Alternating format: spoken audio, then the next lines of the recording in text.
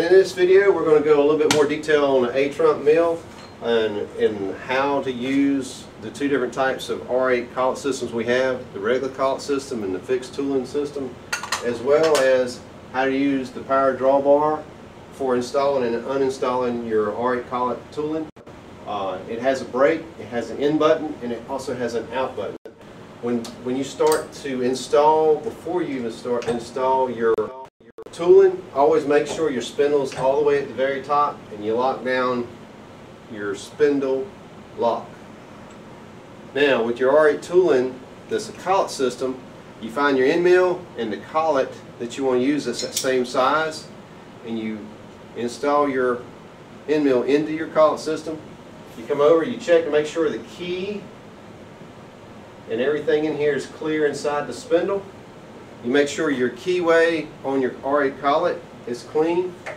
You put your R8 collet into your spindle.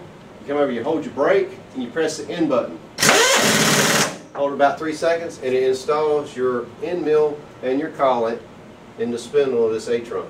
To take that out, you just hold the brake, you press the out button, and it ejects your collet and your end mill out. Now with your fixed tooling, it's pretty much the same way. It has a keyway just like the collet system has, and you just reach up and make sure that your key is in there and make sure everything's clean in there. You install your fixed tooling in the same way. You hold the brake, you press the in button, you hold it about 3 seconds, and it's installed.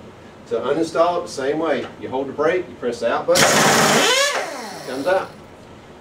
Same way with an Albrecht drill chuck, same way. Fixed tooling is the same way as pretty much as an Albrecht drill chuck. Has a keyway.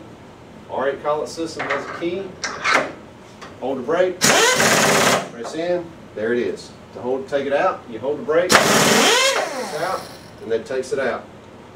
That's pretty much what we're going to go over on this video. I just want to make sure that everybody was clear and understood how to install an R8 collet, how to use the power drawbar. Always make sure your spindle is all the way to the top, and also always make sure you hold the brake whether you're installing or trying to uninstall your R8 collet tooling in this particular type of milling machine.